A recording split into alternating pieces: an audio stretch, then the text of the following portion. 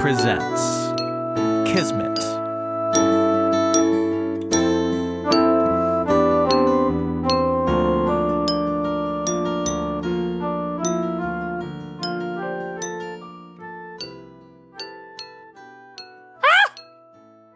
I was greeted at breakfast by a shriek. My mom's coffee mug shattered on the kitchen tile, and she brandished a cream cheese-covered butter knife at me. Who are you? Your son? I was still half asleep, trying to rub the drowsiness out of my head. Get out of my house, you lunatic! Get out! A bagel bounced off my forehead, and I made a hasty retreat as she rushed me, wildly waving the knife. I was chased out of the house, pelted with bagels and threats of police hauling me away if I came within 10 feet of her again.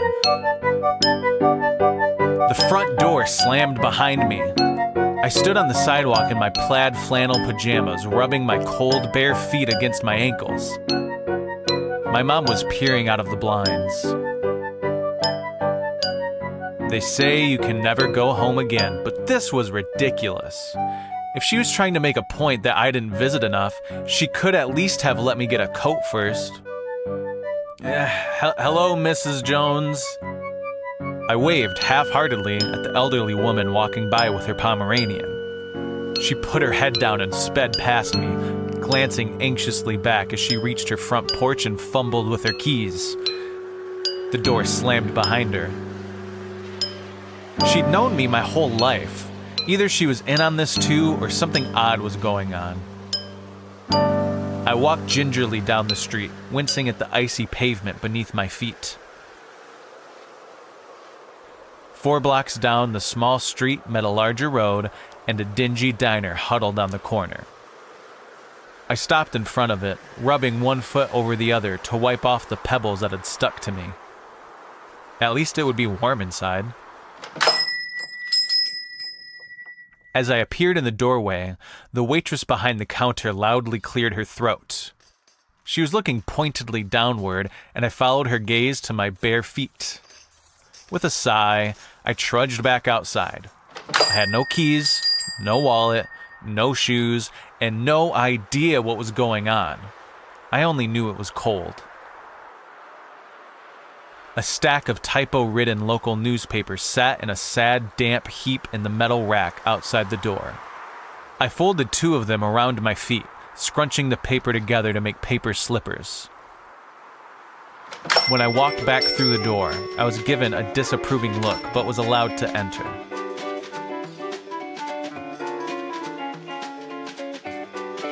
The scuffed metal tables were mostly empty, but a young woman sat near the window, gazing forlornly out. She was wearing fuchsia pajama pants and paper bags on her feet. She straightened up when she noticed me, watching me sadly as I sat down across from her. No shoes, no service. Where'd you get the bags? Recycle bin. Yeah, good thinking. Coffee's free. Thank God.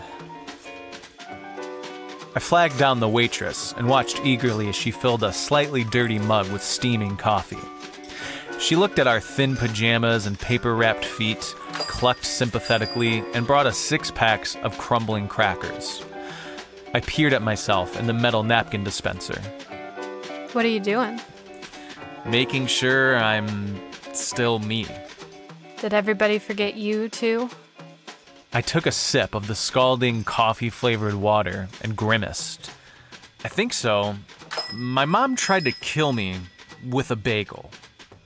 I came downstairs for pancakes and nearly got arrested. It's been a weird morning. We sat in silence as I sipped my coffee and she stared out the window, a blank expression on her face. What's your name? She considered a moment. Better not take the chance. If we don't know each other, we can't forget each other. There's gotta be a reason this is happening, something we did. That, or our families, and my neighbor, all went crazy at the same time. Seems unlikely. She absently tapped her spoon against the handle of her mug, But why us? I don't know you. At least, I don't think I do. I drank 3 more cups of the vile coffee as we tried to figure why. She was in town to visit her parents. I was in town to visit my mom. But she had arrived 3 days ago, and I arrived yesterday. Her birthday was in the spring, mine in the fall. Nothing added up. I sighed, brushing cracker crumbs off my lap. Maybe it's something that happened yesterday? I haven't gone anywhere or done anything. And now I'm going to spend the rest of my life in a cardboard box wearing Barbie pajamas. I forgot to bring pajamas. These were all I could find, and they don't fit anymore. Her face crumpled, and she let out a hiccuping sob. I grabbed her hand. At least we have each other. Yeah, great. She wiped her nose on a paper napkin. We can die cold and miserable, together. Just try to remember yesterday. Walk me through it. She sighed and buried her fingers in her tangled hair, leaning her elbows on the table. I got up, watched a documentary with my dad and fell asleep on the couch. Played Scrabble with my mom. Oh, and I ran to the store for milk. And on the way home, I bought some flowers. I leaned forward. Flowers? Where? Some man on the corner over there. She pointed out the window. I was bouncing in my seat. What kind of flowers? Purple roses? Her eyes widened. How did you know? I jumped to my feet, instinctively grabbing for my wallet that wasn't there. I bought the same ones for my mom. Let's go.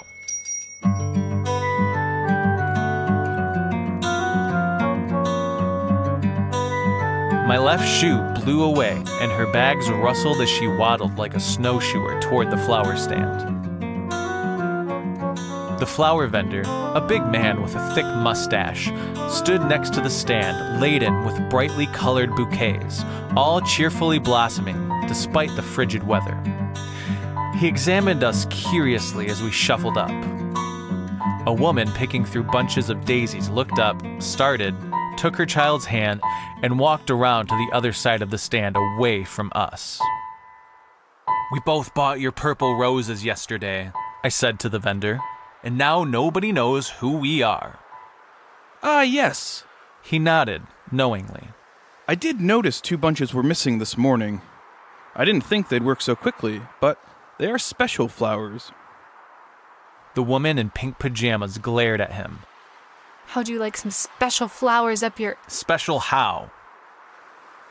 A customer asked for carnations, and the vendor turned to dig around through the bunches. I've never sold 2 bunches in one day. It's, what's the word? He waved his hand like he could snatch the elusive word out of thin air. Kismet. It's our fate to die alone in our pajamas? No. You misunderstand. He handed off the carnations and shoved the cash in his pocket. These flowers brought you together, changed the rules of the universe to help you find each other, to help you find your true love. The woman in pink pajamas and I exchanged a wide-eyed glance before edging away from each other. Her? Him? Her eyebrows raised, higher than I felt was necessary. You don't have to look so disgusted. Oh, I'm sorry. I didn't realize this was a serious conversation. Next time a crazy flower vendor erases me from existence and tells me my true love is a man with newspapers on his feet, I'll try to be more cheerful about it. They blew away, so there. You're not the picture of hygiene either. How is this what you're worried about? Shut up! We turned to stare at the flower vendor, mouths still open. You're scaring my customers. Don't you realize how lucky you are? Some people spend their whole lives looking. I want to go home. Clearly, we're miserable. Whatever the flowers intended, it didn't work. So fix it. I can't. He shrugged, leaning back against the stand. The spell stays until the blossoms fade. And how long does that take? 5 or 6 days, give or take. But look on the bright side. Now you've got almost a week together. There's nobody else in the world for you but your true love. You're crazy, man. I turned to the woman in pink pajamas beside me. Let's go. She was still glaring at the vendor, and I had to pull her away from the stand and the gawking customers. Don't buy the flowers! The flowers are a lie! She yanked her arm away and stomped down the street, nearly falling as she tripped over the bags on her feet. Her jaw stuck out and her eyes were blazing. I hurried after her. Where are we going? To send those flowers to an early grave. But how are we gonna get inside? My mom is gonna stab me if I come anywhere near her. She slowed, her forehead wrinkling in thought. There's 2 of us. She doesn't know who I am. I can lure her outside while you destroy the flowers. It was better than my plan to huddle up in the diner, living off weak coffee and cracker crumbs until they dragged me away. A bitter wind whistled down the street. I'm so cold. I held out my arm. She huddled against me, clutching my shirt with icy fingers as we shuffled down the street toward my house. I'm holding you purely for survival purposes. Understood. My mom's house was quiet. No accusing eyes glared out of the blinds. I hid behind a tall shrub, out of view, but ready to dart through the door. The woman in pink pajamas tossed her damp paper bags aside and rang the doorbell, gasping as the door opened. Oh, thank God. I can't find Frito. I've been out here for hours. Her face morphed into the picture of wide-eyed innocence, and her lip trembled a little. Please, he's just a little dog. Her performance was impressive. I'd have believed it myself if I hadn't known better. Clearly, my mom was taken in. You poor thing. Let me get my coat. They were halfway down the walk when I ran inside and slammed the door behind me, bolting it. My mom beat on it, screaming and cursing with a fervor I had no idea she had. The roses were sitting passively in a glass vase on the table. I grabbed them and frantically looked around the kitchen before throwing them in the microwave and setting it on high. Come on, come on, come on. The petals slowly wilted, shriveling, folding in on themselves until they were dark purple clumps. The banging had stopped. I threw open the front door. My mom stood on the porch, surprise on her face. Evan, I didn't think you were ever gonna get out of bed. I pulled on my winter boots and a coat. Man, I was just really exhausted. I handed the woman in pink pajamas my slippers and a sweater. Who's your friend? She didn't seem to remember anything. We exchanged a glance, and the woman in pink pajamas sighed resignedly. Elle.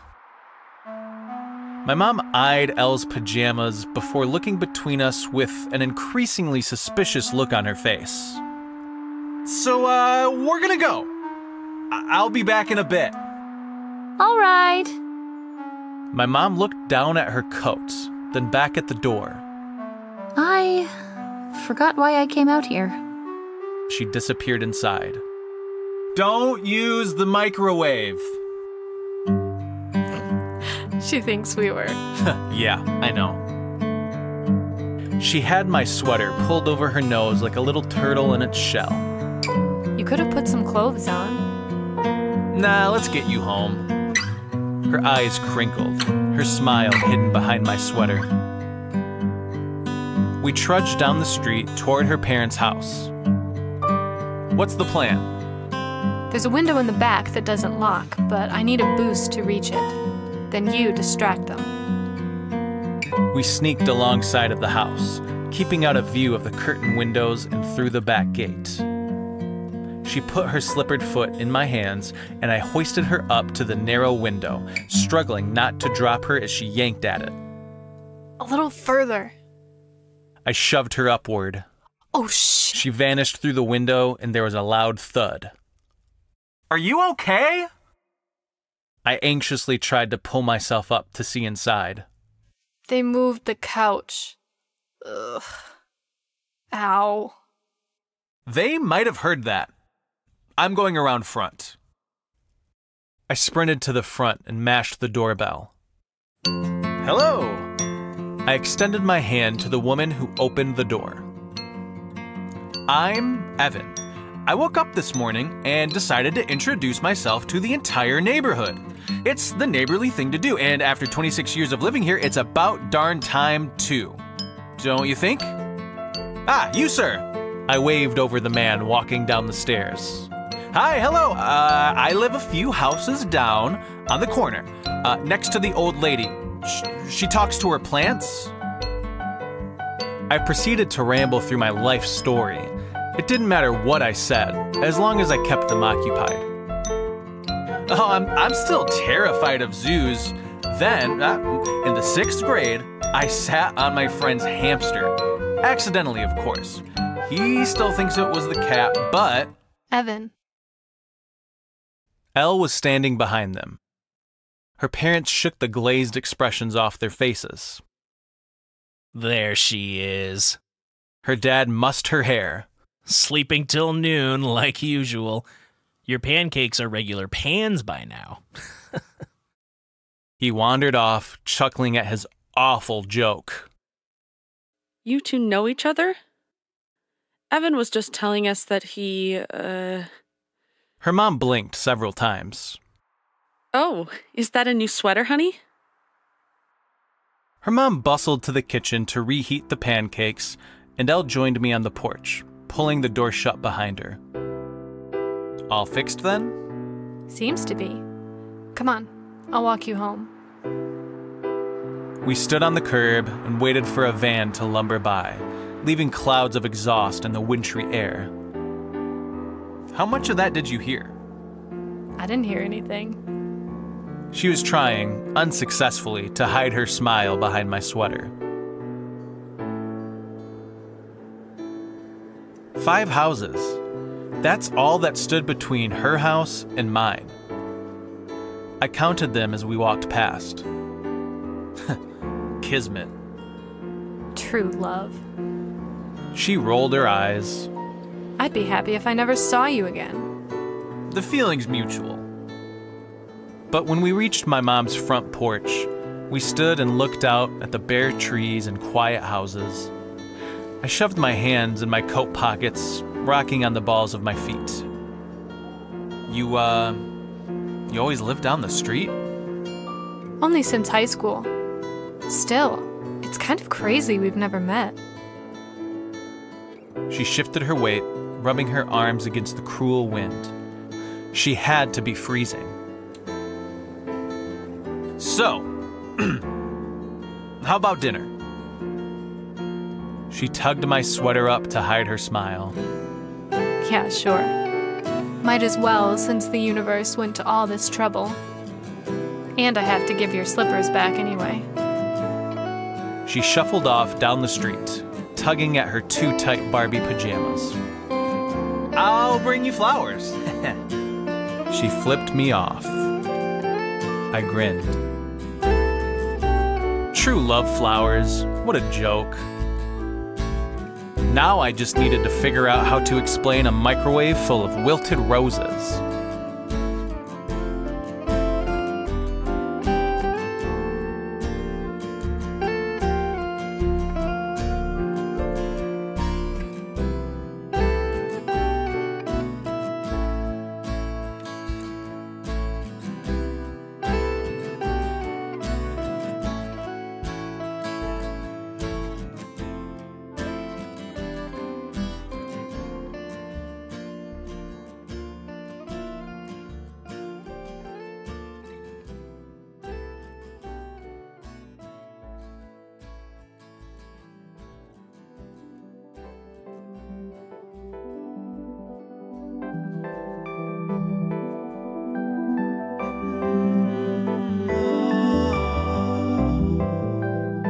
Kismet was written by R.E. Rule. Music and production by Frank Nawrot. Voice talent in order of appearance was Frank Nawrot, Gretchen Pilley, Rachel Rule, Matthew Ferrandino, Dutcher Snedeker, and Kristen Newbegin.